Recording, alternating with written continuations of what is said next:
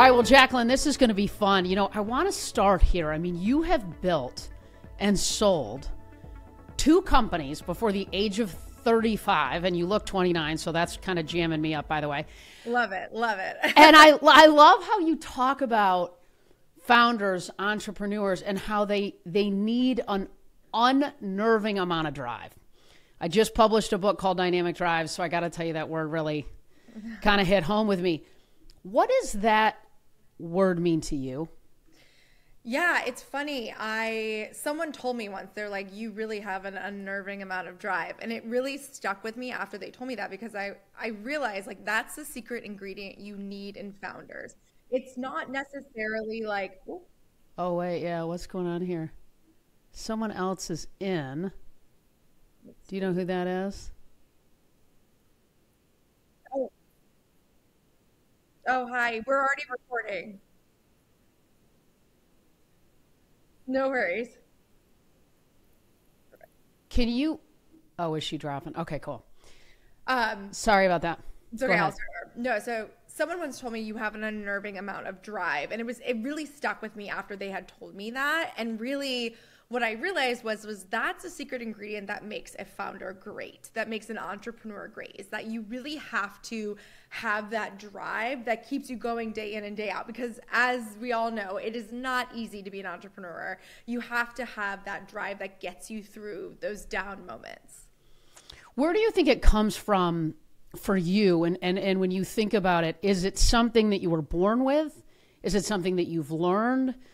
Is it something you've cultivated? Kind of get me inside of that a little bit. No, I love that question. I think it's partially learned, but I think also it's sort of kind of comes into play when you have no plan B. I think like oftentimes, a lot of people, you start a company, the stakes maybe are lower for you depending on where you're at. The stakes for me were always very high going into any of these things. Like I moved to cities by myself when I was very young, not knowing a single person. Like I knew I had to make my way in the world. And therefore I think that drive was really derived from that specific experience of really having no plan B, right? I think like if you start thinking in plan B of like, well, I can always go back to corporate. Well, I could always fall back on this. You start to lose that drive, and you have to maintain the stakes being high to keep that drive moving. And I think what keeps the stakes high is that momentum, right? Like, so when things are going really good, like you start to get a little bit addicted to that feeling. And so you keep pushing forward to keep wanting more in that way.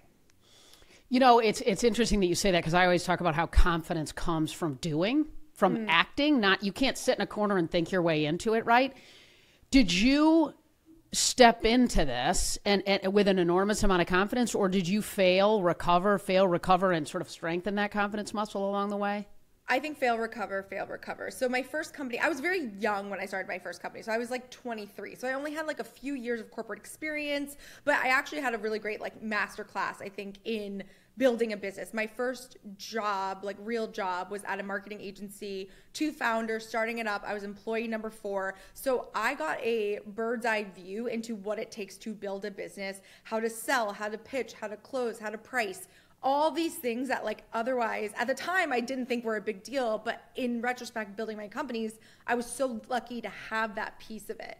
So I think for me, it was one of those things where I kind of naturally grew into this confidence over time because I saw how other people did it. I emulated it, made it my own over time. Now, that being said, was everyone giving me yeses out the gate? No, of course not. You get the no's, you learn, you move on. And I think you have to keep building. And again, that comes down to that drive in a way to keep going. But I realized, and this is something that I think can be translated into different industries and categories. What I was building at the time was a marketing agency. Now, at that marketing agency, every client was like, we're trying to get mid-20-year-old women to buy our products. And I happened to be a woman in her mid-20s. So I had the expertise. I was the person helping them put the marketing together, pitching the product, but also I was their girl. So I really leveraged that to be confident in the room, saying, well, I actually know what would interest us or what we would go to or what we would buy or how we would react to that influencer.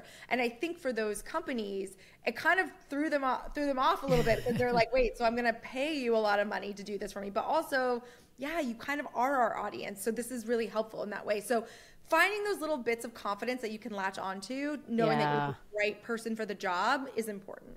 Yeah, that's awesome. And you talk about ambition, and I love how you lean into that word. You lean into it a lot. You use it in copy quite a bit, and it's a word I certainly love. And so tell me why that word pops so much inside of all that you do and what it means to you when you think about how to unlock it inside of ourselves. Absolutely. So something that was really interesting, when I first launched Create and Cultivate, the copy that we had on the website was, I think it was something like a conference for female entrepreneurs, blah, blah, blah, blah. What ended up happening was we got a ton of messages that were like, well, I have an Etsy shop. I'm not really an entrepreneur. Well, I have this, side hustle, so I'm not really an entrepreneur. And I was like, no, you are an entrepreneur. And it was funny because I realized women could not relate to being an entrepreneur unless they were extremely successful. So it was this interesting like mind game where I was like, no, you are an entrepreneur. Now, also what started to happen was we had corporate women attending who were like, I might want to start something one day. And no one would latch onto this entrepreneurial word. Now, this is like 10 years ago. So things have changed over time, obviously. But what I realized was women could relate to ambition. Like I have ambition to start a company. I have ambition to have a side hustle. I have ambition to try this product that people say is great, to put it out in the market. So ambition really encompassed all the types of women that were coming to our conference in a way that entrepreneur, for whatever reason, didn't. So it was really interesting. And so I've always kind of latched onto this like ambitious woman because it really is just like, I want more out of my business life. And whether that's raising $20 million for a company, selling companies for $100 million, or just having a side hustle that lets me pay for great vacations, great. You're an ambitious woman who's an entrepreneur. Yeah. So that's kind of why that word has really kind of stuck with me. You know what's so cool about that is it's not like, entrepreneur and ambition aren't two words that you would sort of swap out, right?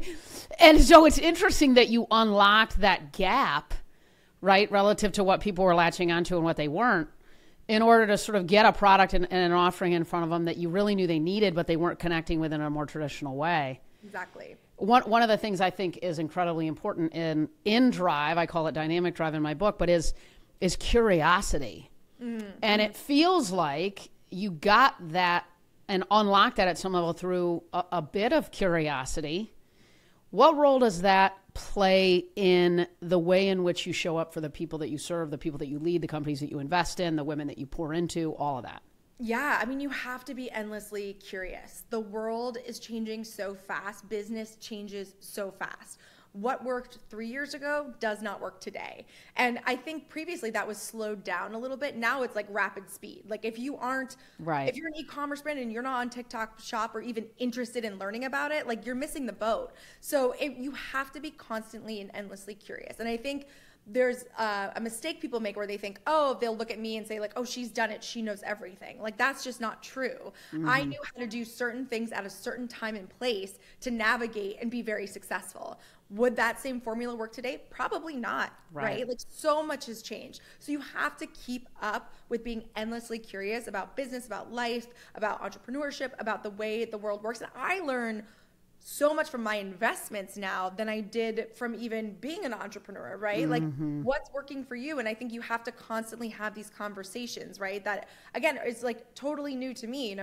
For me, I really focused always on organic growth, community building, influencer partnerships, marketing, all those things that kind of came together. Now everyone's like, it's pay to play. We just do paid advertising in that way, which was something that, again, I didn't have a ton of experience in, but now I'm endlessly curious on how that works, how my portfolio companies are leveraging this, how my mentees are leveraging it, so I can provide them my perspective on what they should do in the go forward, but also learn from them. So I think that's important to think about as well, as like, your mentors or the people you look up to in entrepreneurship are also still learning right now. Sure, 100%. How do you think about your career ambitions and your personal responsibilities and priorities in service of what I think is really broken in the world today is this idea of balance. I think it's complete BS. It's about alignment, right? Aligning the things that in fact matter most to us and then driving our actions against those things. When you think about that in light of your success, in light of the things that you're juggling personally and professionally, What have you learned about balance and alignment and thriving in your career as well? Yeah, so I would say during the bulk of my career, during the most sort of chaotic and successful days, balance was out the window for me, to your point. But I was in a very specific point in my life where I wanted to focus on my career because I knew I was on to something big. The momentum was there. And as much as I maybe was burnt out or feeling overwhelmed, I was loving what I was doing in the moment, right? So I look back and like no regrets on that entire experience, because I do think that drive, that unnerving amount of attention to detail, that ability to keep pushing is what got me to where I am today. Now, that being said, as I reflect back and I'm in a different phase where, again, the stakes are a little lower for me, but I'm still invested. I love working, so I'm always going to be in the mix. Sure. For me now, I have very different priorities, very different balance, like a very different balance to my life. Is work a part of that? Absolutely. But is other things that tie into that, health, wellness, family, friends, hobbies, was something I never had. Yeah. Got hobbies, but like, again, it took me going through that to get to here. Yeah. And it's a very personal decision and choice you make, right? Like, I think it's fine to have unbalanced pieces of your life. Right. Right. Seasons. To pursue a goal wholeheartedly, you inevitably, I think that's the problem. Like, inherently, to pursue a goal wholeheartedly, you have to be out of balance. That's why I think that word is jacked up. I totally agree. And like every interview I have had, I'm always very transparent about that, because I say I was relentless about building and selling this company. And that was from day one. It was day one. I was like a monster for this company. Yeah. And I had to be, and they set me up to be at a place in my life now where I pick and choose things. I, have boundaries. There's specific things I do. I take time. That was not always the case. And I think that's important to share, because I think social media has given this illusion, and it's gotten a little bit better with the transparency of like CEO life, and you're like hopping on plane to plane. It was like, I was in Excel spreadsheets, like totally grinding, but loving it. That's what I think is interesting about what I believe needs to be redefined, which is drive, because it is loving the grind. Kobe loved the grind. I think burnout is a result of aligning your behaviors with what doesn't matter to you. Exactly. If you are burning at both ends and grinding and hating every single minute of it, that's when it really ends badly. You know what I mean? In that sense. Sure. I look back and I'm like, again, I don't know how I did it, but I was like on 60 plus flights a year, but I was loving every minute of it. Like every win, every success. And I'm so happy I had that experience. So I think that's exactly right. Yeah. All right. I want to dig into what you're doing now, and some of the common threads at some level in your experiences, which is underrepresented founders appears to be this thread. Tell me a little bit about what's the most valuable piece of advice, right, that you've received throughout all of these endeavors. And I want to unpack them all, right? But like, get me inside of what's that big aha silver bullet relative to what you've learned throughout this journey? Gosh, I mean, there's so much, but I think like the most important thing is like, anyone can be whatever they want. I think that's actually very true. You can do whatever you want. I did not have a business degree. I went to college for journalism. I had no connections in New York City when I moved there. There's no reason I should be as successful as I am. I am not like a networked, Wharton grad. Like, my parents are car dealers in Florida, and I love them so much. But like, again, they still are like, what do you do? Right. It really comes down to, and like, look, networking and stuff, all that stuff is very important. However, I think to your point, if you have the drive and the ambition and the will to get in the room, you can make it happen. And I see people do it all the time. Like, I meet people very early in their entrepreneurial journey, and then I just see them skyrocket, and I watch them, and the difference is they don't care what people think. They put themselves out there. They relentlessly pursue their dream, whatever that is, whether it's content creation, launching a product, whatever, and they push to make it happen. And I see it over and over and over again. And some of the most well-networked, well-meaning, whatever founders don't, because again, the stakes aren't high for them. And so I think that is that common thread when it comes to building a business, is that the people that I see really succeed are the ones that want it badly and have that drive. Totally. I mean, and at some level, I think, what do you tell people? What do you tell people when they say, well, I don't even really know what I want to go do? Like, what's your advice to that? With somebody who's listening going, yeah, but I don't even really know my jam, my purpose, my why. Like, give me insight. How do you sort of coach somebody through that? Yeah, I mean, I think experience begets planning, right? So you have to try a lot of different things. Like, I always tell people, like, I'll meet entrepreneurs who are like, you know, like, for instance, like, I have this chocolate chip cookie shop. It's amazing. I opened this big chocolate chip cookie shop, but like, your cherry pie sells out every single day, not your cookies. It's like, pay attention. Totally. What's the thing where there's momentum? Like, maybe you shouldn't have a chocolate chip cookie shop. You know what I mean? Yep. So it's like, go where the momentum is and like really like see what aligns with both like your passion, skill set, and momentum. Like, that is the secret formula to building something really great. And that takes time to figure out. Like, I personally start businesses based off problems I've experienced. So I see something, for instance, I started my first company when I was very young as a female founder. Again, this is 10 plus years ago. Nothing online looked, felt, or spoke to me as a young millennial female founder. There was no conferencing event that looked like the events I wanted to go to. There was no one speaking that matched my age or, you know, the type of business I was in. And so I thought, hey, I'm going to like try this out and try and put something together that feels a little different and see if people react to it.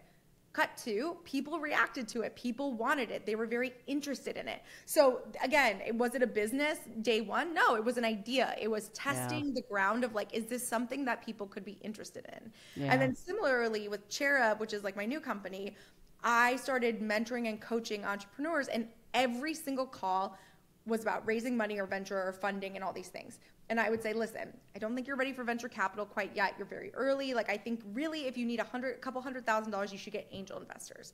Every single call would end with, great, where are the angel investors? And this kept happening over and over again. I was like, I don't know. I think you can DM them on LinkedIn. Like, you know, it's like, there's no good answer, right? So basically in working with my co-founder, I told her about this and she was like, that's so interesting. She's like, on the flip side, I'm an angel investor and I get no deal flow because no one knows who I am.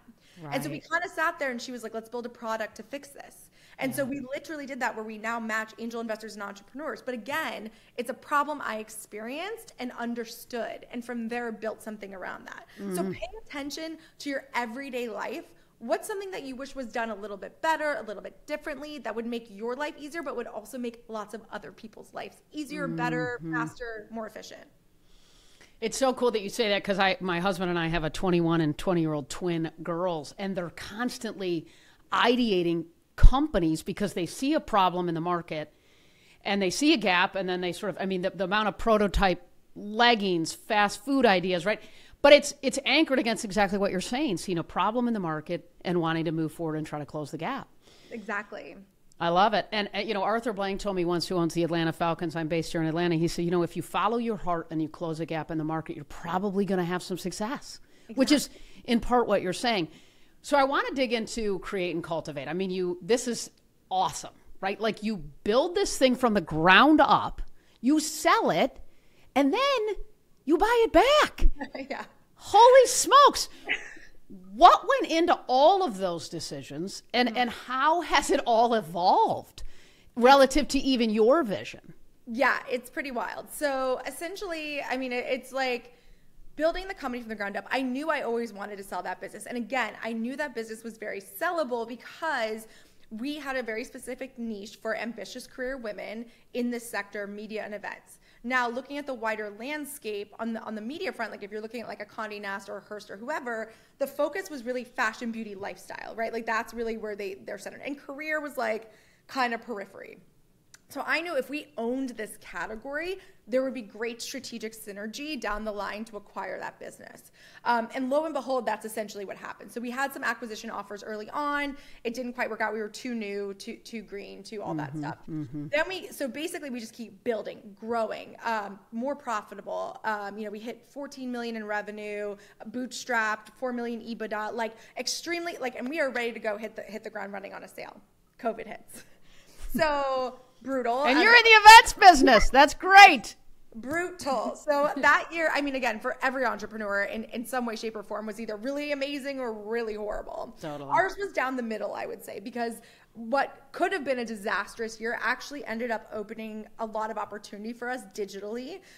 We luckily had in place the framework for digital memberships, digital events, and so we moved very quickly and pivoted in that way. And our sponsors moved with us, which was we're very, very lucky. So we ended that year down on revenue, maintained EBITDA, and had a good story to tell. From there, again, I was 10 plus years into the business. I did not know where the world was going. I don't think anyone did. We're like, were events coming back? We don't know, but we knew digital was where we were seeing the most traction. And so at that point, private equity came in. They were interested in building on the business, growing the digital side, and then hopefully one day ramping back up on events. At that point, I was like, I don't know if I'm the right CEO to run a digital media company. My experience is limited in that way. Brought in an amazing CEO, sold the company to private equity, which was, again, a great exit for me, a great exit for some of my partners in the business.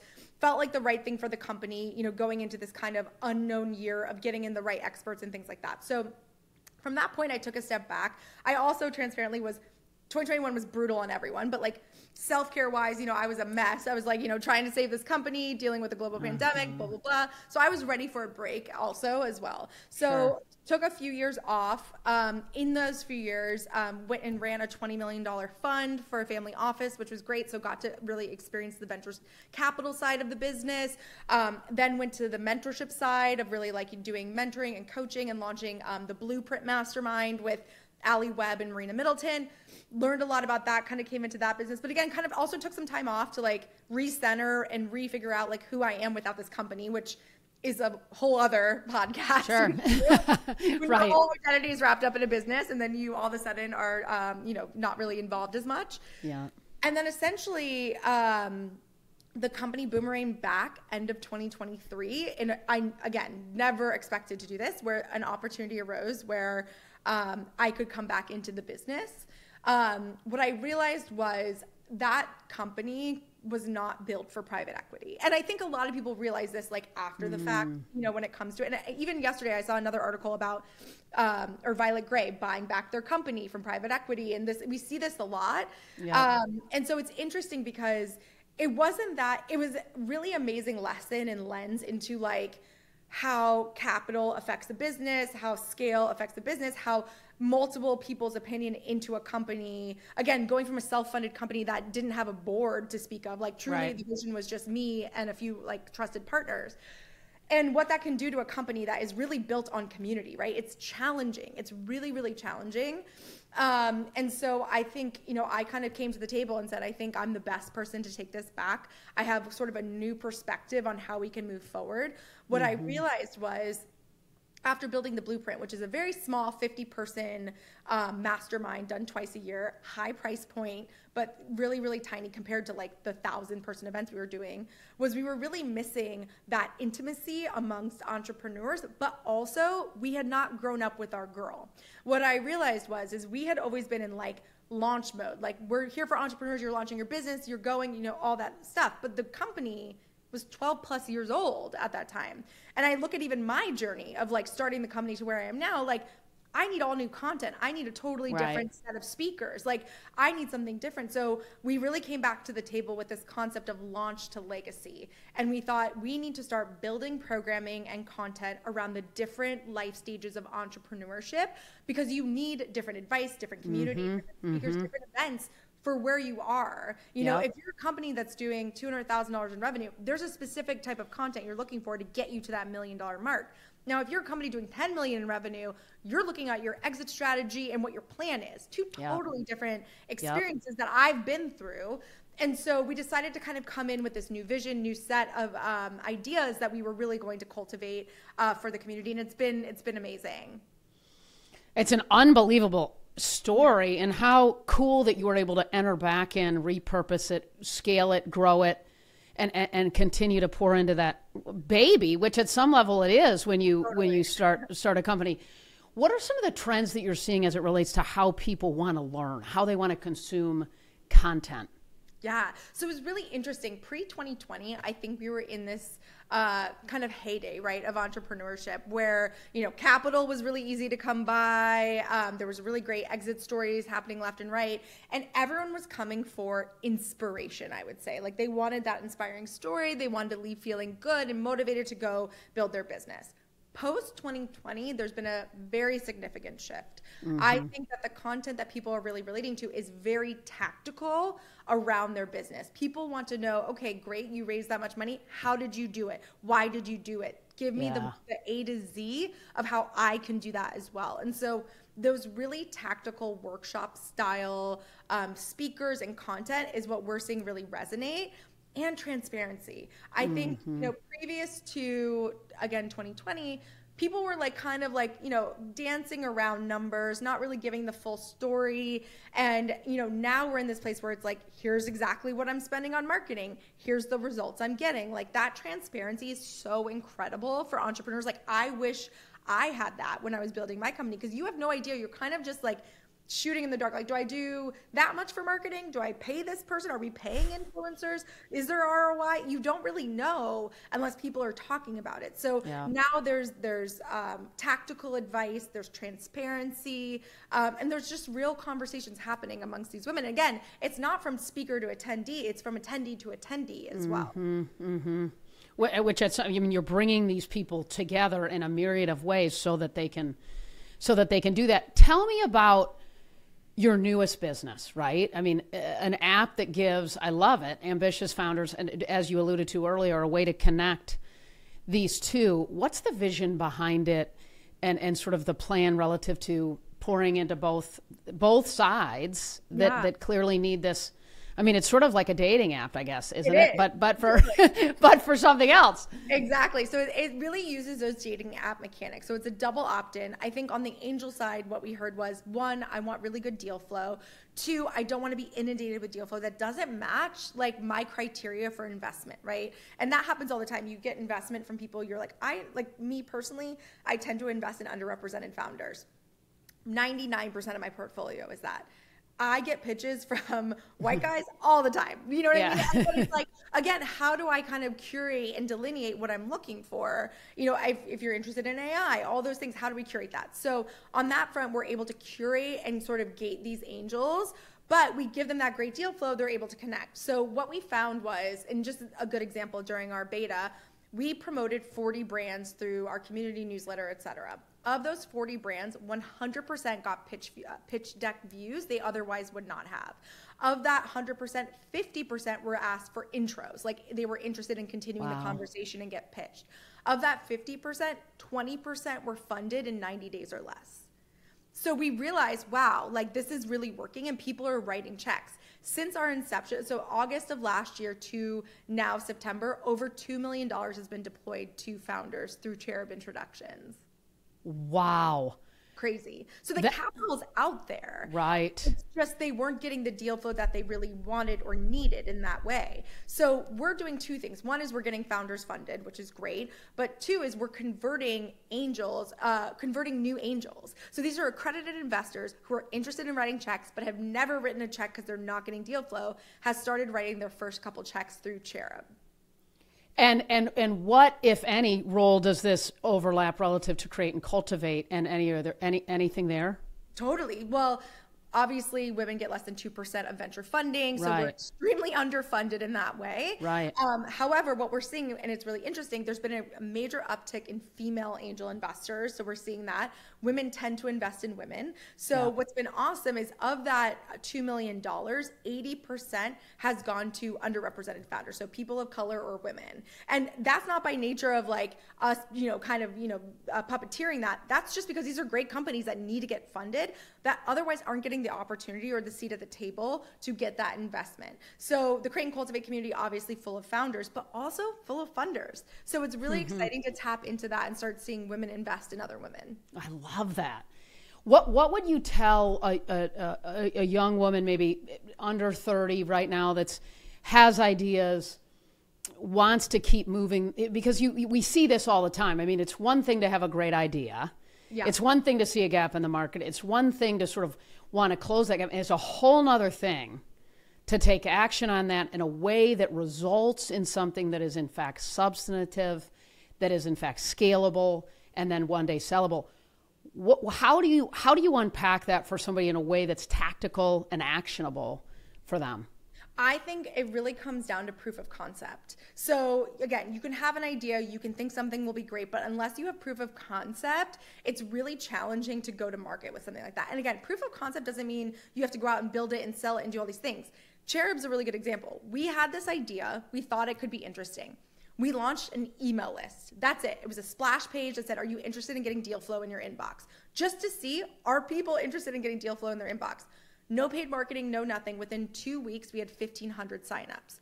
So we knew people wanted deal flow. We used that to then build an alpha product ourselves, my co-founder and I, using no-code platforms, just to see like, okay, let's build this like kind of sort of put together little like alpha product that again, didn't have to pay a developer millions of dollars, just said, let's create an email list that drives you to this flow that then drives you to an intro and see what happens. From there, we were able to launch the beta product. And from that alone, the email list to the creation of that product, me and my co-founder only, we raised $1.7 million. Wow. Based off just that interest and that momentum. Right. So again, free technically, like just create momentum, figure out, is this something people want? And then use that to get capital, to build something, to bring on a partner, whatever it might be. So I think a lot of tools are at your disposal now that we just frankly didn't have. Sure. One of the things I always tell, especially product founders who are like, I'm really interested in launching this product, but like don't want to upfront cash flow a bunch of inventory, do a pre-order.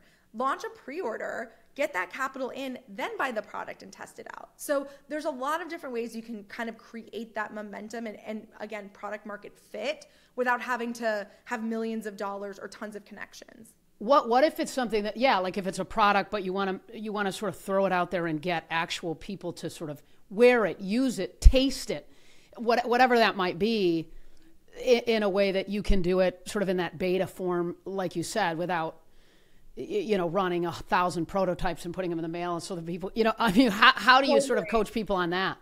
I think really honestly, like you have to get a ton of feedback at the beginning. And it's hard because you're like obsessed and in love with what you're doing, of course, but you really need to. And I, even with pitching and doing a deck, that first like pitch that we did with Cherub, again, this was an investor that we weren't even that excited about, wasn't that great of a fit, but honestly, thank God we did that because they gave us such good feedback on like, okay, I don't think you're presenting the problem early enough. And like, you really need to lean into X, Y, and Z. Getting that feedback was invaluable to securing the investment we actually needed and wanted in that way. So I think again, just like information is so valuable at the beginning of building your business. So again, go small scale. Don't order 1,000 things out the gate. Get a small subset, get people you trust that are in the industry or relevant to what you're building and get feedback to start before you do a deep dive into spending tons of money into something that might not work or might not be the best fit.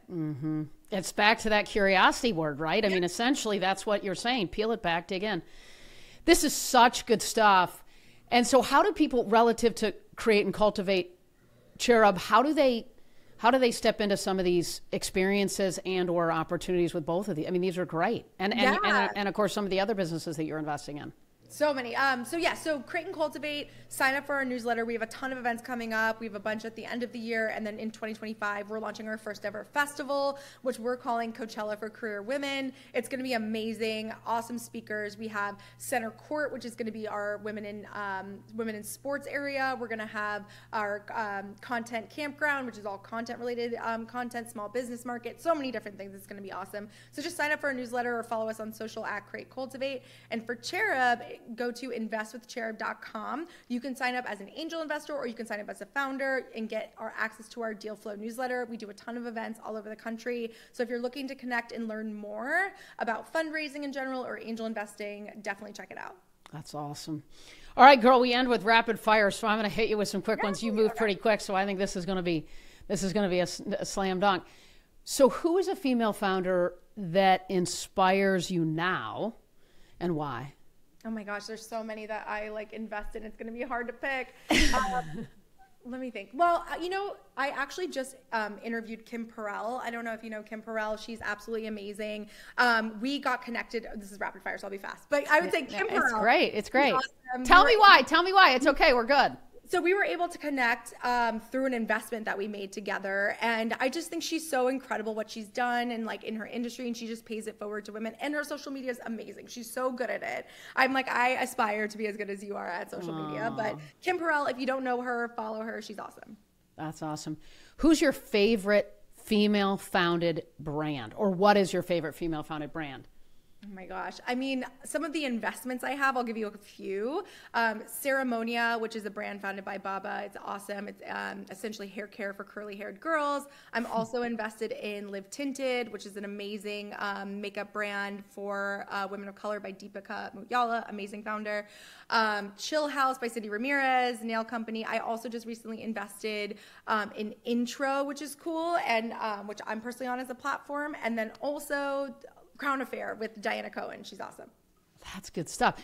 So what is your most memorable career moment so far? Like what's the moment when you went, wow, this is epic?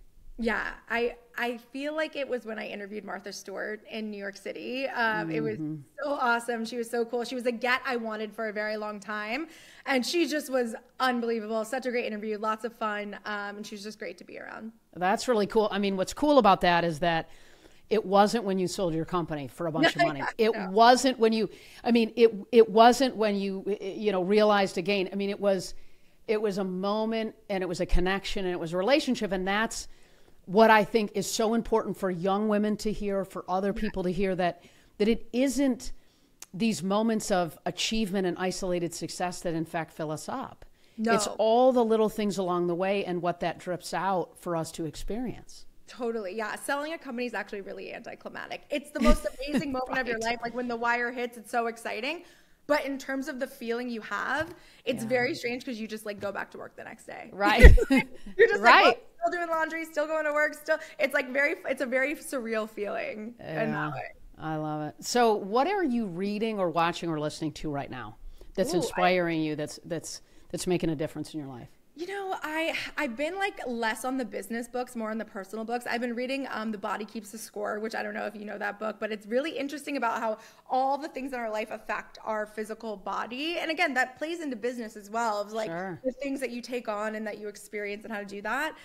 It's funny because I feel like sometimes when I'm listening or reading to things, it's like because I'm in business mode all day, I need to disconnect and do something totally different. Like a show or like, whatever. Right. Or garden, like I heard you got into. That's a riot. Yeah.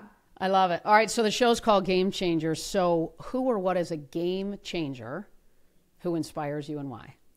Ooh, I would say my partner on Create Cultivate, Marina Middleton. She's awesome. She's been such a force for the last few years that we were able to connect and meet. And so now we're doing Create Cultivate 2.0 together. And her renewed energy and spirit and like the way that she approaches things, it reinvigorates me to be excited again about what we're building. That's awesome. Good for you. Good for her. Yeah. She's awesome. She seems super awesome. Jaclyn, thanks for coming on. This was super fun. I appreciate it. Yay! Thanks for having me. This was awesome. Love it. Love it.